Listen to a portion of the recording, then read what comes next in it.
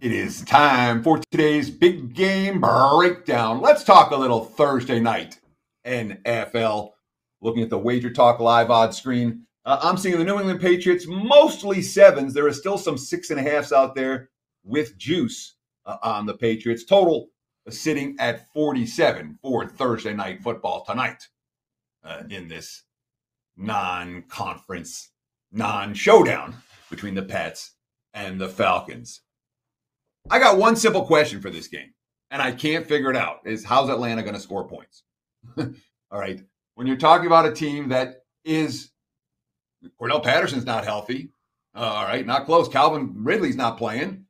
So we have Kyle Pitts as weapons. I don't know if Mike Davis is even going to play. It might be Wayne Gallman at RB, running back for the Falcons this evening. This is not a team that's primed to take shots down the field tonight. This is not a team with any big play weapons. And one would expect a whole lot of dink and dunk against a Patriots defense that's designed not to give up big plays. I don't see Atlanta lighting up the scoreboard tonight. When New England faces a foe that isn't likely to light up the scoreboard, what do the Patriots do? They come with a defensive mindset. They come with a run-first mindset. They're coming off a brilliant game offensively. But I'm not convinced you're going to get back-to-back games like that from the Patriots, especially on a short week with a rookie QB. They have 2 blowout wins against the Jets. They had the win last week. You take out those 3 games, and I know it's a lot to take out, but you take out those 3 games, you're talking about an offense that's averaging 21 points a game, 21 and a half points a game.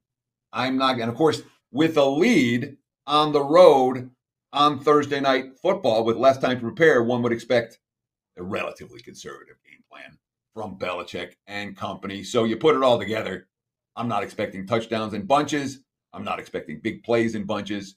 I'm expecting a little bit of a yawner on Thursday night. Look for the Pats and the Falcons to stay under the total 47, the current number. There's your big game breakdown.